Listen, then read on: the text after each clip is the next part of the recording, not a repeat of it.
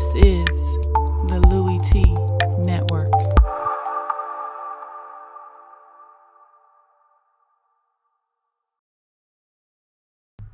Who else could it be but me, your man, Louie T? Welcome to the 2018 NFL playoffs coverage here on the Louie T Network. Your man Louie T has you covered like a blanket. Thank you for joining me on this preview and prediction video for the Patriots hosting the Tennessee Titans, your number 5 seed Tennessee Titans in the AFC playoffs, taking on the number 1 overall seeded New England Patriots in the AFC conference in the divisional round of the postseason. The nightcap, the doubleheader nightcap on Saturday, getting things kicked off in divisional round weekend. And so this was a game that I didn't expect to happen.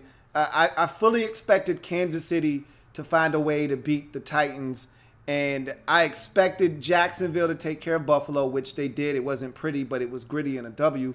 Nonetheless, I expected the Chiefs to be in this game. I expected the Chiefs to be giving the Patriots all that they could handle. Would this have been for the second consecutive year, I believe? I remember last year, I felt like the Chiefs gave the Patriots all that they could handle, and then they destroyed the Patriots in week 1 of the season, so it would have been a nice matchup, similar to the Saints and the Vikings, a rematch of week 1 and 2 teams who played in the first week of the season to see if we could get a different outcome.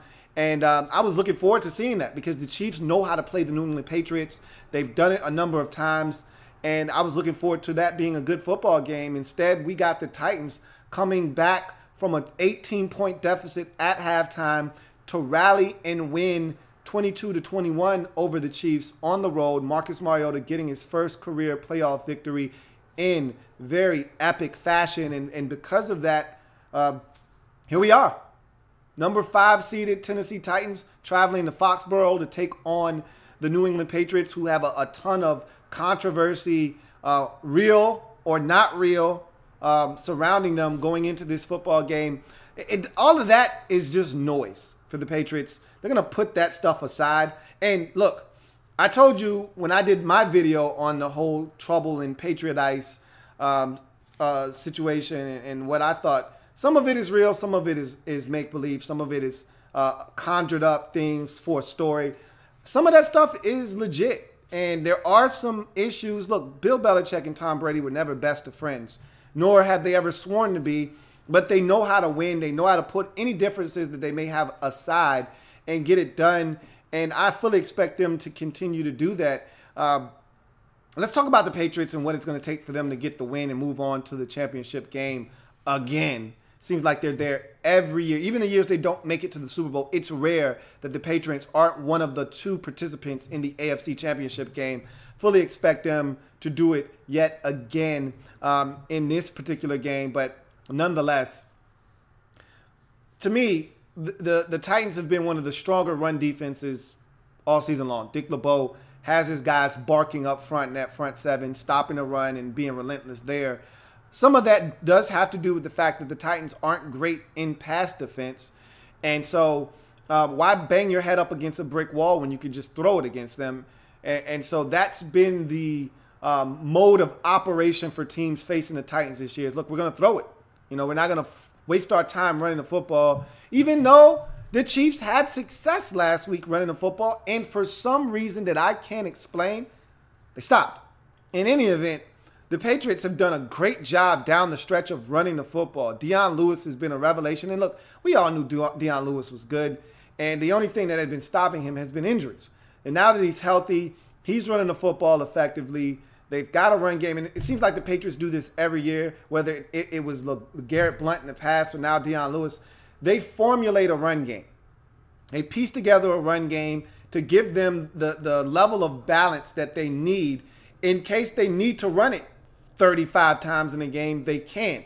I don't see that being the case in this particular game, but it may arise later on in the postseason that they may need to run it down a team's throat, i.e. Pittsburgh, who with no Shazier all of a sudden looks slow on defense, may be able to run it on the Steelers the second time around. Again, both teams have to win and get there, but nonetheless, look, this is one of those Tom Brady games. If the Titans can't get to Brady, knock him down, make him uncomfortable, get him off his spot, and get him flustered, he's going to pick that secondary apart. And they've got all their weapons, all hands on deck. Obviously, no Julian Edelman. He's been gone all season. So it bears mentioning for when I say all hands on deck, everyone that's played this season is available to Brady in this football game. Gronk is healthy, which normally this time of the year, that's not the case. Well, he's healthy. He's ready to go. Brandon Cooks, everybody that they need is ready, rearing to go. And I just don't see this Titans defense having an answer for Brady unless they can generate pressure, which I don't know if they can do or not. But if they can, it wouldn't shock me if Dion Lewis catches a screen or pops a run for 25 in this game and has a couple of nice chunk plays, because I saw the Chiefs be able to do it. So I think that they can have success running, not as much, but I think they're going to have success throwing the football, which is what's going to ultimately be the demise of the Titans in this football game. From a defensive standpoint, you know I don't love the Patriots. Matt Patricia is moving on, so in effect, he's coaching his final games as Patriots defensive coordinator, and so we'll see where his head is and if he's still locked into the job and task at hand, as he's either going to become the head coach of the New York Giants or the Detroit Lions. First rumors coming out was he's going to be the Lions' next head coach. Now rumors are circling and surfacing that he's going to be the Giants' head coach. One thing's for sure, he's going to be someone's head coach, no longer a Patriots assistant after this season is done. Is he still focusing on the task at hand? I assume he is, but we'll see. But I'm not in love with this Patriots defense. They don't generate a ton of pressure on the opposing team's quarterback. You can run on the New England Patriots. You can throw on the Patriots. Now you have to pick your spots because this is a talented Patriots secondary, but you can throw because you'll have ample time to get it done. My choice, if you're going to attack someone, it should be Malcolm Butler. That being said, Delanie Walker is the best target the Titans have. So that means Patrick Chung's going to have his work cut out for him. He's one of the better man-to-man covering safeties in this league. So he's going to have to be key in this game if you're going to grind that Titans offensive attack to a halt, because really it's Delanie Walker, it's Eric Decker, and then it's the rest of those guys. Now, of course, the Titans want to run the football. It's what they do best. It's their identity. It opens up play action fake and everything else that they do offensively. If you're the Patriots, your first goal in this game, first priority, your chief priority should be stopping the run. No DeMarco Murray, so no two-headed monster. Simply have to deal with Derrick Henry, and he's a load to bring down and deal with. However, if you can corral him, and the key to stopping Derrick Henry is to stop him before he gets started. He's like a locomotive. Once he builds up steam, forget about it. Okay, the guy is going to drag tacklers. He's going to run through arm tackles, and hell, if you're not careful, he'll run by tacklers, because once he gets to top speed, the guy has speed. Few people catch him from behind, and this is going back to his college days, and I haven't seen many in the National Football League catch him from behind either. So the key is to stop him before he starts. That's going to be one of the biggest keys to the game, and to me, one of the biggest matchups I'll be focusing in on when the Titans have the football is the run game of the Titans versus this Patriots front seven and their ability to stop the run. You may have to be over aggressive to do so. If they get some good runs early, you may have to bring an eighth defender into the box to help you shut down that run game. Don't be too aggressive, however, because Marcus Mariota is at his best in play action. You get over aggressive and nosy, all of a sudden, you want to do what the Chiefs did early in that game, which is say, hey, we're not allowing you to get anything over the top. We're keeping everything in front of us, and force them to beat you by methodically driving the football down the field, which is what they ultimately were able to do. A lot of it predicated off of the run game. So if you're the Patriots, that's where you're looking to neutralize the Titans, is in the run game and Delanie Walker. I've said this 1,000 times. Marcus Mariota does his best work throwing the football over the middle of the field. If you can stop Marcus Mariota from throwing the football, play action fake, over the middle of the football field, you're going to have a great shot at taking the Titans out of their comfort zone and getting rid of them nice and early in this game. But as they showed you last week, there is no quit in this football team. So even a big lead early doesn't mean that the Titans are going to lay down and stay down. You're going to have to put your foot on their throat and crush their larynx if you're looking to come out with the victory, which we know the Patriots are not foreign to doing. They're very accustomed to getting a team down, kicking them while they're down, and then finally stomping on their throats and crushing them while they're down. We'll see if they can do that in this game. As we go to the Titans, if you're the Titans, I've been waiting, and I don't usually do this, but I'm going to do this because I think it's imperative that all hands are on deck for the Titans in this game.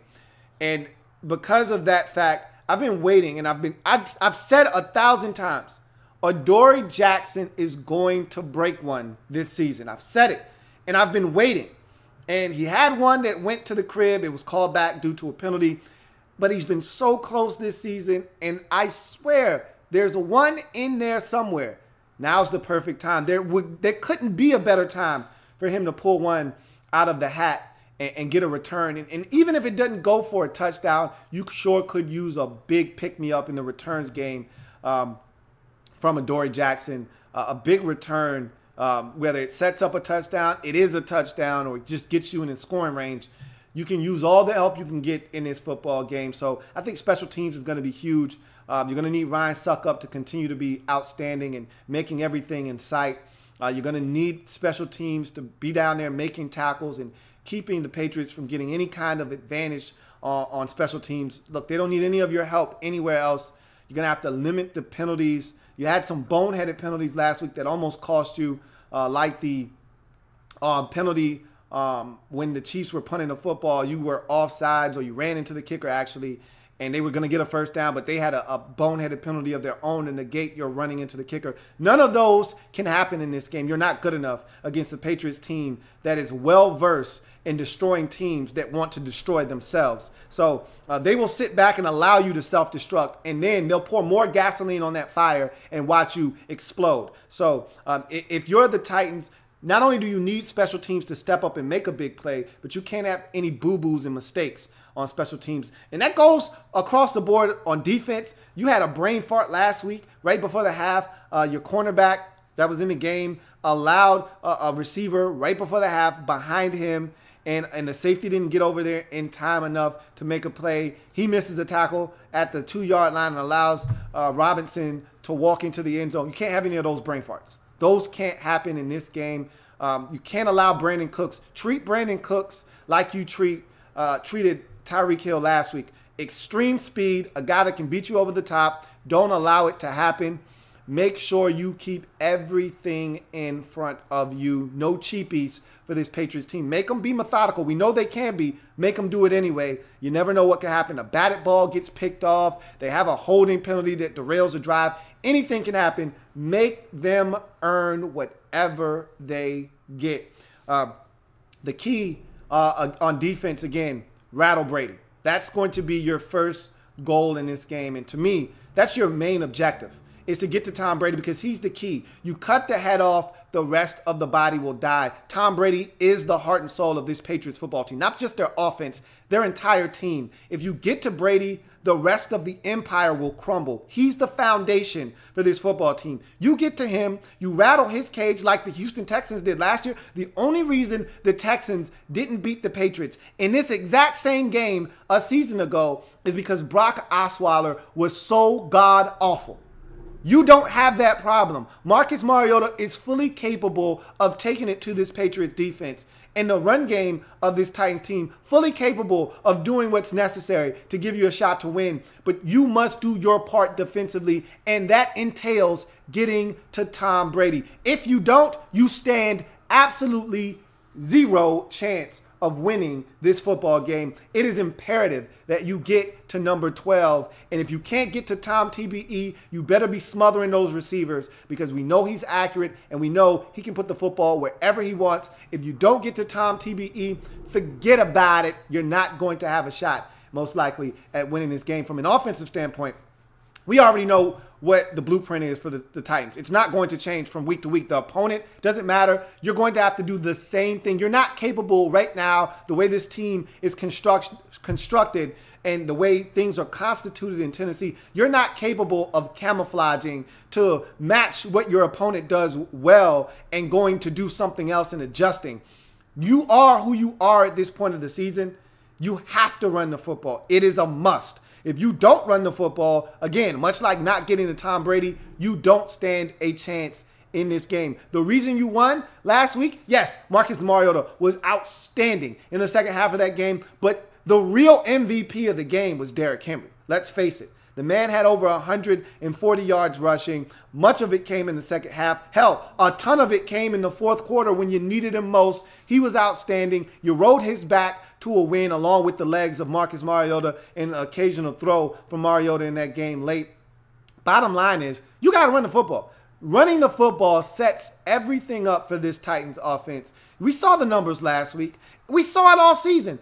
Marcus Mariota is better when he's able to stick the football in the belly of the back, pull it out, fake the run, and then throw the football. He is exceptional at that. One of the best in the league at throwing the football on play action fakes. He's great at throwing it over the middle of the field, as I've reiterated numerous times. And he's great at getting the football to his tight ends, mainly and chiefly Delaney Walker. But Decker has stepped up, and of late, they've been getting the football to their rookie, Corey Davis. I want to see more of Corey Davis touching the football, and I wouldn't mind seeing him touch it on some screens because one of his biggest specialties in college, yards after the catch, we saw a little bit of that on a screen in which he was able to get a first down versus the Chiefs. He's got to touch it more. They've got to get him out in space. They've got to do some creative things to get him more involved in this offense. And I want to see if the Titans can establish a run early, which allows them to be creative and use play action fake to their advantage to make some plays